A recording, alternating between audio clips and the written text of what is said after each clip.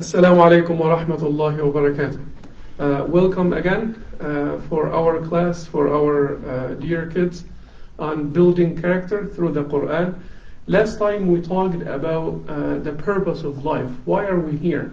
And we agreed that the main purpose, and this is actually purpose number one, but we'll spend a few classes on that. Purpose number one is to know, we mentioned this last time, to know, love and worship Allah subhanahu wa ta'ala. Right? This is what we agreed on last time. And last time we talked about knowing Allah. How do we know Allah? And we agreed that this is our plan. When you know Allah, you love Him subhanahu wa ta'ala. And when you love Him, you worship Him. And I want you to be very patient with me because we'll explain We'll elaborate more on knowing Allah, and then we'll explain today how do we love Allah, and then worshipping Allah would be our next class. Now, last time we talked about Abu Hanifa, and he had a beautiful story with some people who denied Allah, and he taught them that it's actually very weird to deny that Allah subhanahu wa ta'ala exists. And I think you know the story of the boat that he was talking about. If you did not hear about that, you can check our previous class. But to summarize that, let me give you just similar example of what Abu Hanifa did. Imagine a ball. If someone told you this ball came by accident and no one made it, would you ever entertain that thought for a moment? No, because this ball, even though it is very simple, but it requires somebody having some knowledge about it, and then creating it to serve a specific purpose. So because this ball, even though it is very simple, for it to exist, it requires knowledge, a person, and a purpose. We can never believe that it came by accident. If this is the case with a small ball, what about this whole universe? This whole universe, how could we even entertain the thought that it doesn't have anyone creating it, preparing it, and running it?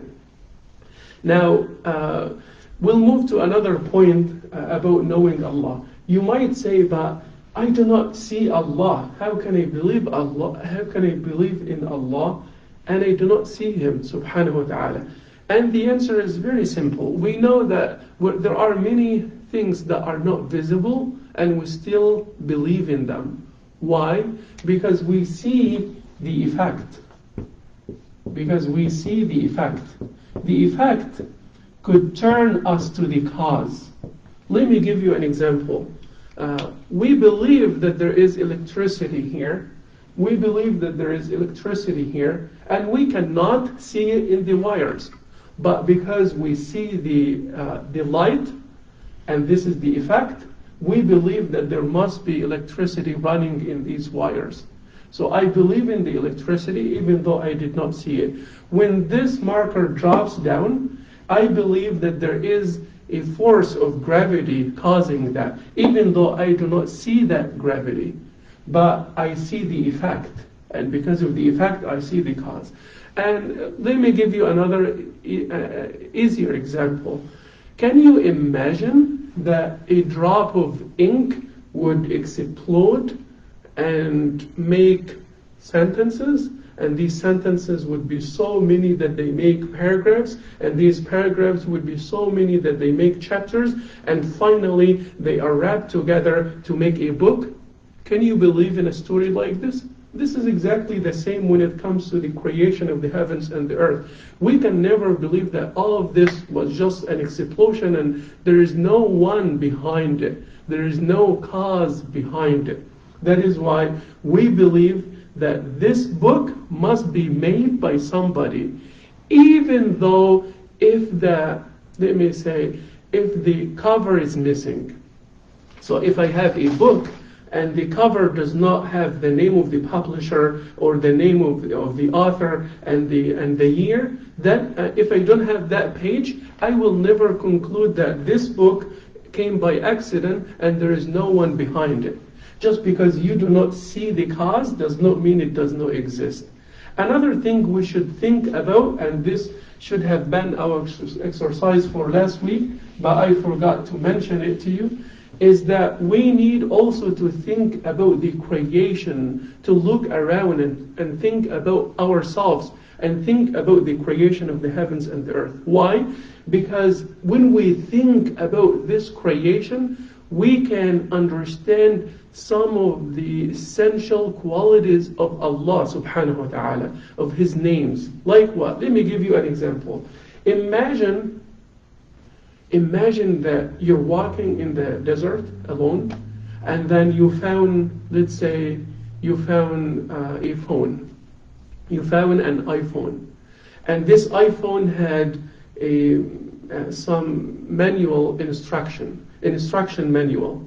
And it tells you exactly how to use it. And you're the first person in this whole universe to know about this iPhone, and you were able to use it, and this phone is programmed to call and to send messages and receive messages and everything we know about the iPhone. Could you ever entertain the thought that this iPhone came by accident? No. Why?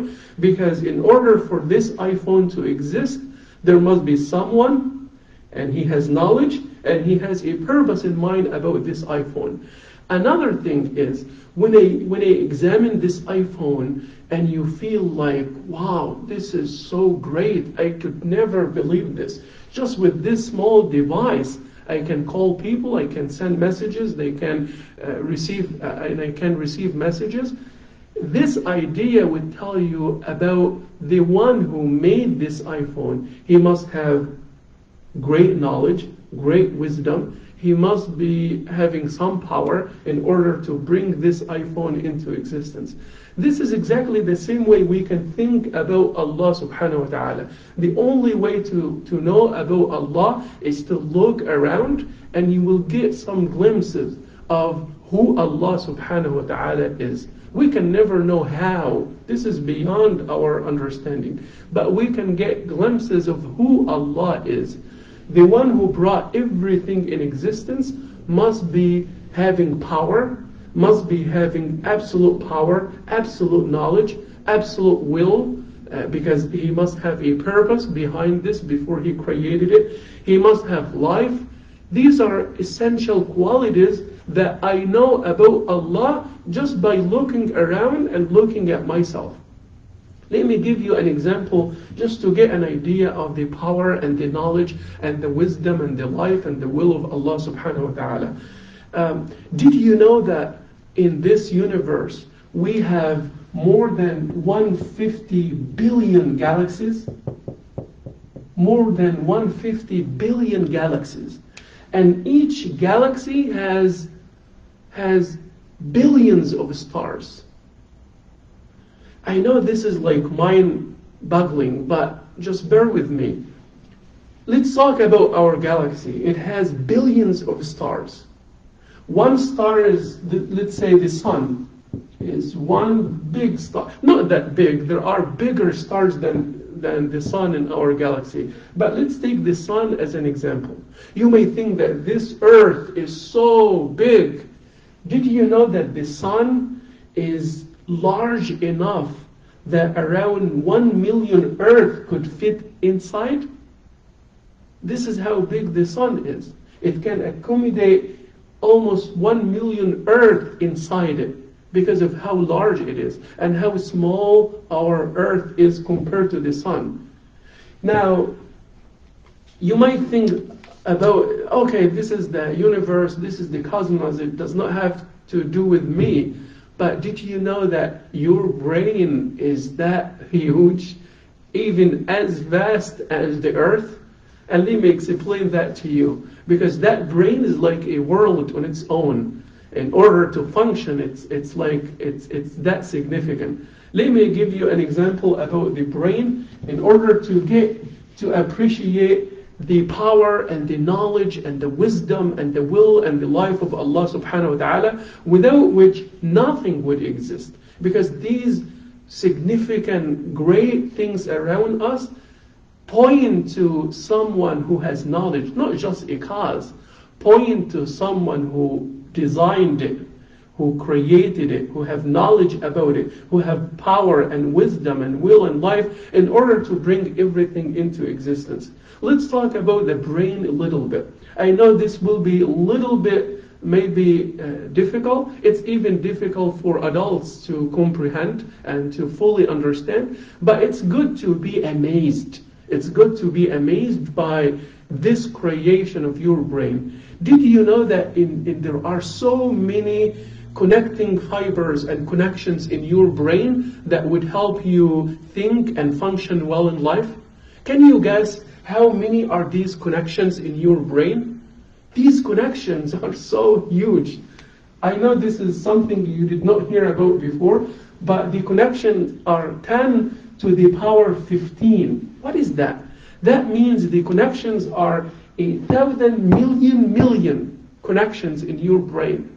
In this brain, you have 1,000 million connections that would help you function well and think well. Still, you may not be able to imagine that. But let me explain that to you. If you want to imagine what 1,000 million connections are, just think about a huge area as big as 1/3 of the United States. Okay, imagine area that is around 1/3 of the United States in its size, 1 million square miles. And this 1 million square miles are covered with a forest of trees that has 10,000 trees per square mile. 10,000 per square mile. And remember, we have 1 million square miles. Now, if each tree contained 100,000 leaves, the total number of these leaves will be 10 to the power 15. So you might be amazed at these connections, but these connections are in your brain. So don't think that this whole universe is so hard for me to comprehend. Even your brain is so hard also to comprehend. Do you think do you think this came by chance? And do you think the one who made it does not have knowledge or power? Or when you thought about the iPhone, you said the one who did it, this idea, the one who's behind this idea must be very smart. Now, what about these connections? What about this universe? The one who is behind it is the one who must have absolute knowledge, absolute power, absolute wisdom. And we're very humble when we're saying we are knowing only glimpses of the attributes of Allah and the names of Allah. We can never fully understand the power of Allah. We can never. But we just look around to get a glimpse of what it looks like. So this is again an easy way, an easy exercise to develop your knowledge about Allah subhanahu wa ta'ala. When you think about these things, you get to know Allah. You get to know Allah as the creator, as the Qawi, the all-powerful, Al-Hakim, the all-wise. You get to know all of these attributes about Allah subhanahu wa ta'ala. Now, this takes me to my main class today. Remember, we said to know Allah. Now we'll move to love Allah.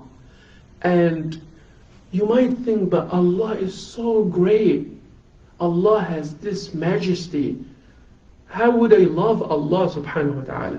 And my answer is, even though Allah subhanahu wa ta'ala has absolute power and absolute knowledge and absolute will, Allah subhanahu wa ta'ala draws us closer to Him subhanahu wa ta'ala. And He gave us that reason to think with. And He honored all humans with the ability to think. He honored us by preparing this earth for us so that we can live well. So you came here and you find it actually ready for you to live in. It was a plan, and you came and you found this plan. You find out that it has the water necessary for your survival, it has the food you need, it has the air you need, and this is part of Allah's love for us. Even though He is self-sufficient and He is beyond our comprehension, but He's drawing us closer to Him. And the reason why we love Allah subhanahu wa ta'ala is because of His goodness subhanahu wa ta'ala. Even though He does not need us, Allah subhanahu wa ta'ala, if somebody did a mistake and you felt sorry and you turned to Allah, Allah will accept you. No matter how bad these things were, no matter what you did. When you decide to change, Allah subhanahu wa ta'ala will accept you. Why? Because He is the merciful. And this is one of His attributes. We explained just glimpses of the power of Allah. Allah is so powerful, but Allah is also so merciful that He would accept anyone who does a mistake whenever they decide to turn back to Him subhanahu wa ta'ala. He will not abandon them. He will accept them. The Prophet sallallahu alaihi wasallam taught his companions good things about the mercy of Allah. And He gave it in the form of a story that makes it easy for them to understand. The Prophet ﷺ, to show his companions how merciful Allah is, and how He accepts people, and how He's kind to them, to accept them, He gave this story about a man. And this man was riding his camel in the desert, and his camel has the food, the drinks, and everything he needs. But he was alone, and he found himself alone in the desert. He felt very tired. He said, let me take a break and have a nap. And then he slept under a tree, and then he woke up, and he did not find his camel. This camel, of course, is his means of transportation. He cannot move without it. It has the food and the drinks. So he found out that he's almost dying, because there is no place to go to, no food, no water, and he gave up. And he said, I will wait for my death, and I know I will die very soon. And he slept again. He was extremely exhausted and tired and worried. He slept again, and then suddenly he found his camel. And at this point he was so happy that he thanked Allah, and he did a big mistake. And instead of saying, thank you Allah, you are my Lord and I'm your servant, because of the much joy he had, he says, thank you Allah, I am your Lord and you are my servant. He made a mistake because of how happy he was. Now the Prophet ﷺ said that Allah is more pleased with us when we come back to Him than this man finding his camel. Camel here is like his life. The food and the water and the transportation. So Allah subhanahu wa ta'ala is more pleased with us, when we go back to Him subhanahu wa ta'ala and be good people. So this is part of the mercy of Allah subhanahu wa ta'ala. Also another way we love Allah subhanahu wa ta'ala because of this absolute mercy. One day the Prophet sallallahu alaihi wasallam also wanted to teach his companions about the merciful God. And there was a lady looking for her child, and she couldn't find the child. She kept looking and looking, and finally she found the child, so she hugged the child very closely. The Prophet ﷺ wanted to describe Allah's mercy to the companions in a way that they will not forget. So the Prophet said, do you think this lady could ever throw her child in the fire? They said, no, impossible. If she can prevent this, she will never let this happen. And the Prophet ﷺ said, Allah is more merciful over His servants than this mom is over her baby. Did you realize how merciful and great Allah subhanahu wa ta'ala is to us? That is why we love Allah subhanahu wa ta'ala, and we're satisfied with whatever happens to us, because we know that it's coming from the mercy of Allah. Even if things are difficult for us, we still believe that there is subtle mercy behind this that we may not understand. We love Allah subhanahu wa ta'ala because of His love for us. He made this whole universe available for us, planned for us so that we can survive. And He honored us to communicate with Him, subhanahu wa ta'ala. And this leads me to my favorite part, which is the ayah. What is the ayah? We'll know today. I know you heard a lot about Allah as Al-Qawi, Al-Aziz, Al-Hakim. He is the all-powerful, the all-wise, the Almighty. But we'll learn two attributes today that would make you love Allah subhanahu wa ta'ala more. And this is part of an ayah from the Quran. You ready to write it down? Just 3 words that you will be able to memorize. And one key word that I want you to know in Arabic and in English. And this is وَهُوَ الْغَفُورُ الْوَدُودُ. What is that? It means, and He is the all-forgiving, the all-loving.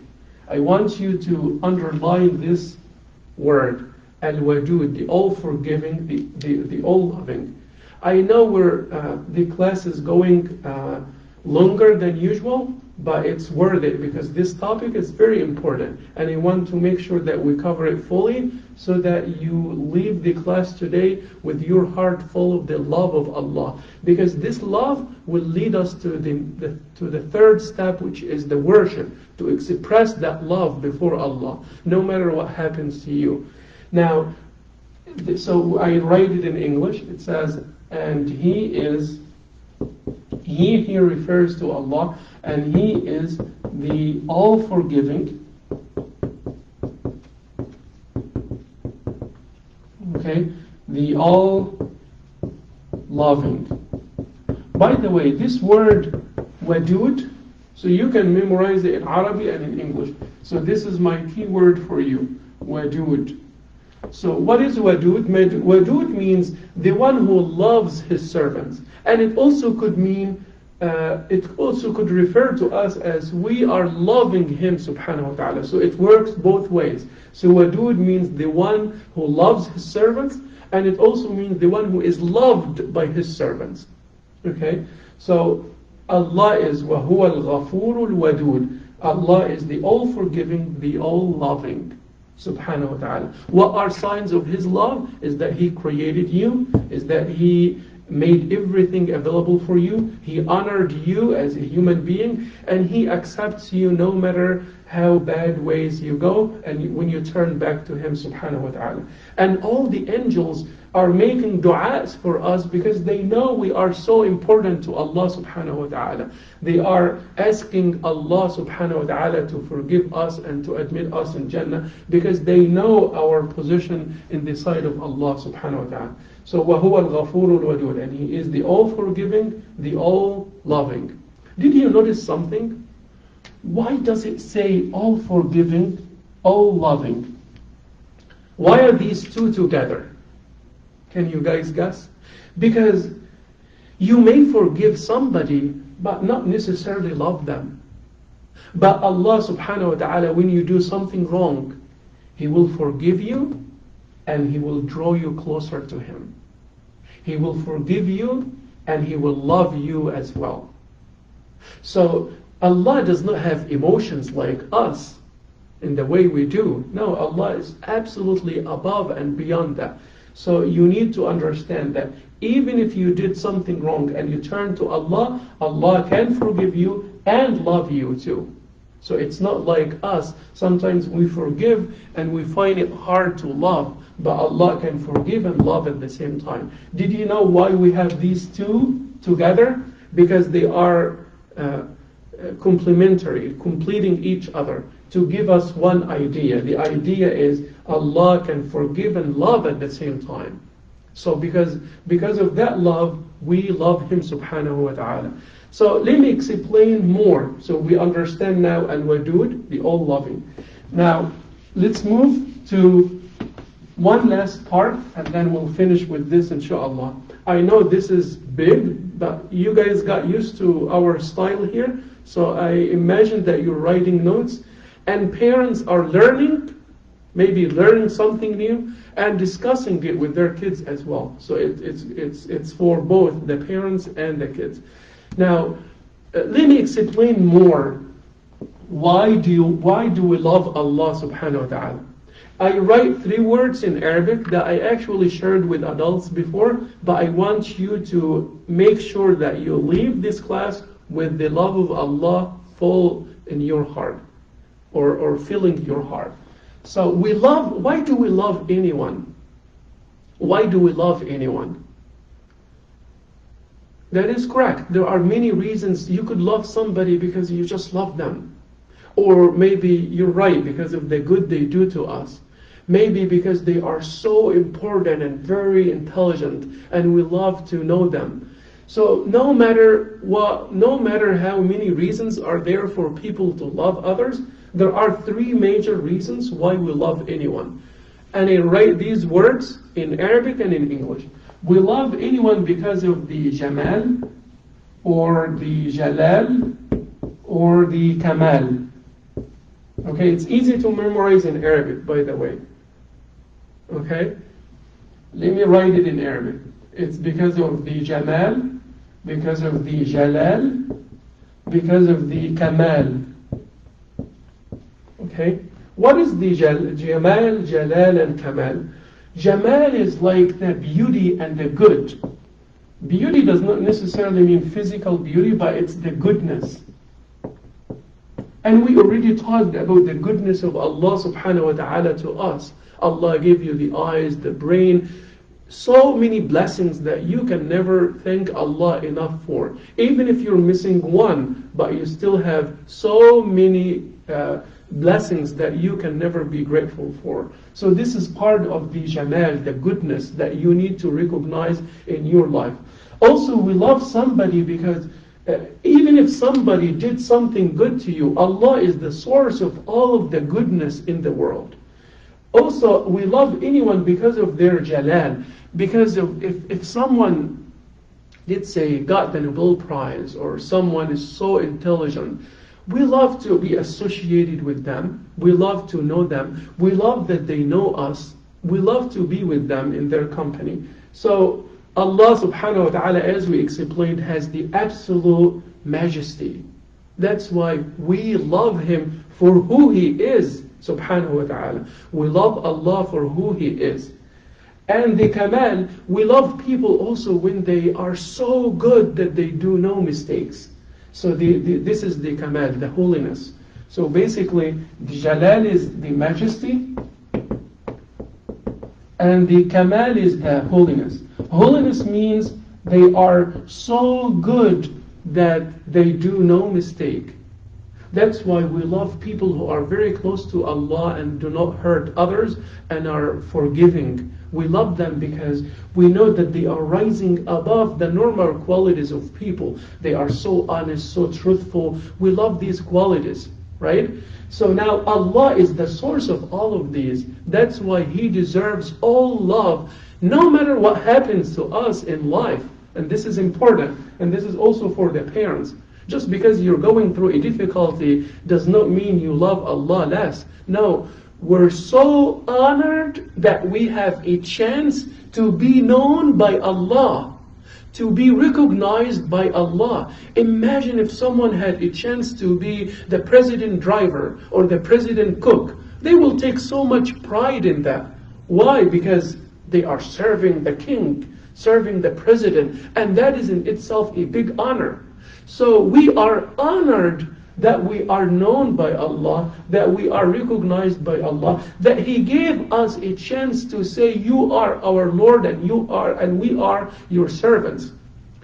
I know these are big things, but it's important to start teaching your kids these meanings and these ideas from an early time, and even for us, because whenever you ask anyone, why are we created? To worship Allah. No, it does not start with this step.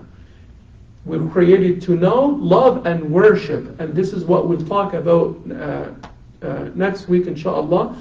وَمَا خَلَقْتُ الْجِنَّ وَالْإِنسَ إِلَّا لِيَعْبُدُونَ. I created the jinn and the humans only to worship me. Ibn Abbas said, worship means knowing.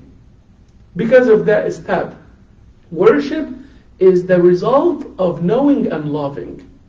And that is why I started with these two, because they will lead automatically to worship. And as you see in our explanation, we reached the point that we are honored to worship Allah. It's not a burden.